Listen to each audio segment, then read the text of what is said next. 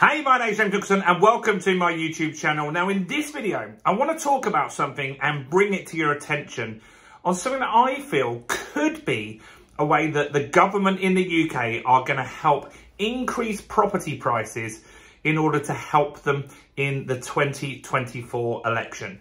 Now, before we jump into it, please help me get more views on this channel by smashing that like button. That really helps with the YouTube algorithm. It'll take you 2 seconds to smash it now. And let's jump into this video because this is a very, very unique one. So, we've had a very, very turbulent 6 months really in the UK. Now, we've had inflation for longer, but it got really quite difficult at the end of last year going into double digits.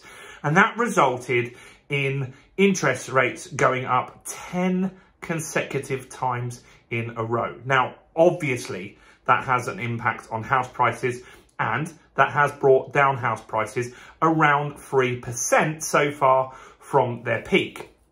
Now, the government has got to keep focused on reducing inflation, but it is expected that inflation will start to drop off quite quickly come summer 2023. So with inflation behind us, now, what's the next big problem? Now, a lot of you on this channel that are in the comments are saying house prices might go down. And I don't disagree. I just don't think they're going to go down as much as people might think. So we've had 3% drop in 2022 at the back end. And we're now pretty flat this year to start. But I think by the end of 2023, we'll be down around 8%. Now, that coupled with the fact that people's savings have been pretty much wiped out. A lot of people had a lot of money saved through the pandemic. That's been wiped out by the cost of living crisis.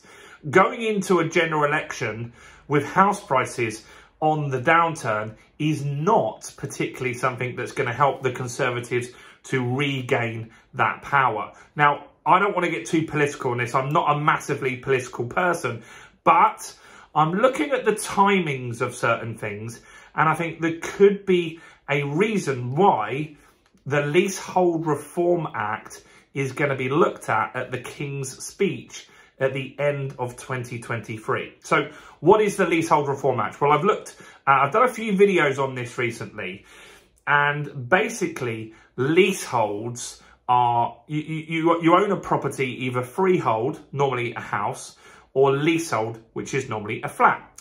And so when you buy a flat, you own that for a period of time.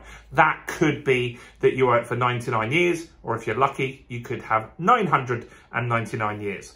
Now, with leaseholds, there's a major problem when you let that leasehold go below 80 years. And that then suddenly means that any uplift in value by extending the lease, you share that with the freeholder. So let's just say you had a £200,000 flat, and that's what it's worth with a long lease, a 900-year lease or a 99-year lease.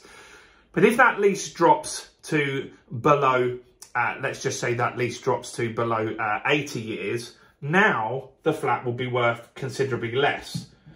And the reason for that is a lot of mortgage companies won't lend on what's called a short lease. Now, you might think, that's not short. 80 years, I'll be dead and buried by the time that comes round. Yeah, but financial institutions don't think like that.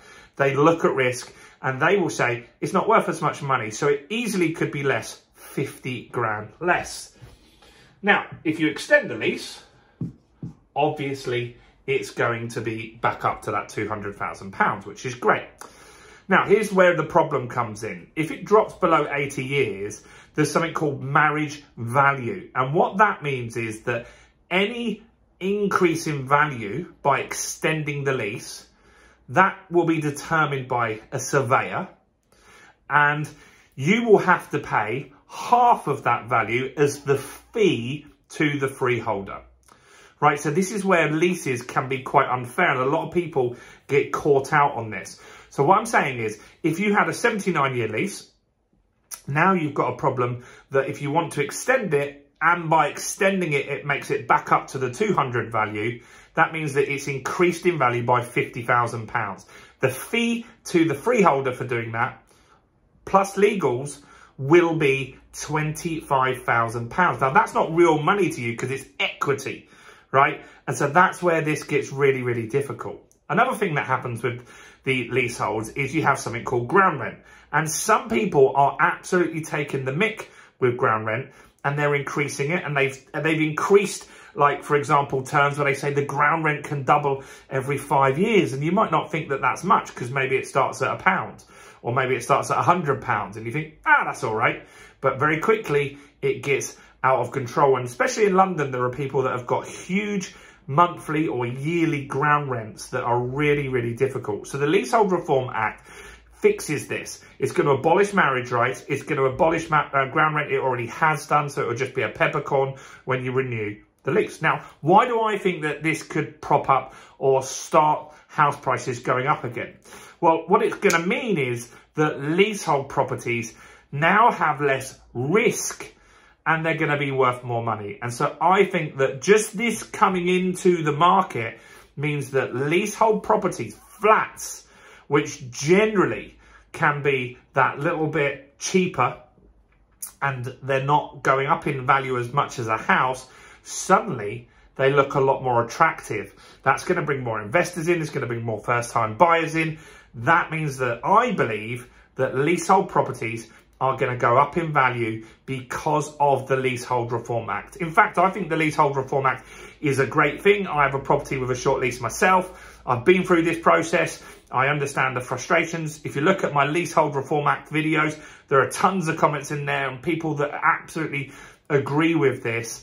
And so this could be a game changer. This could move a market, in my opinion. Some of you think my YouTube videos that I have the belief that I can move the market with my YouTube videos. I think this could move a market as much, if not more, than interest rates. I think it really, really will make a difference to a lot of people.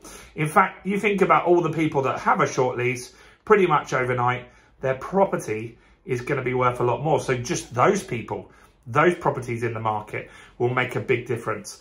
I just think it's very much a coincidence that it's happening just before the next election, but also with enough time for it to have some impact as well. So it's looking like it's going to happen at the end of 2023. Then it's got time to go through and become law, which takes a little bit of time as well. And then it will have impact on leasehold properties. Even if it's not passed into law, it will start having impact on leasehold properties because people will know that it's coming. And so I think this could be a little strategy by the Conservatives to get the market moving again. And they want to get transactions going. They want to get house prices back up. It's a big thing for them to have a buoyant house market. They make a ton of money off stamp duty. In 2008, they lost a ton of money with a stagnant market. I think this could be a winner for them to get the market moving again. But let me know, what do you think? Do you think I'm crazy? Do you think I could be onto something here? Give me a like on the video, subscribe and hit the bell. And look, if you want to know how to buy a house for £1, go and watch this video right here.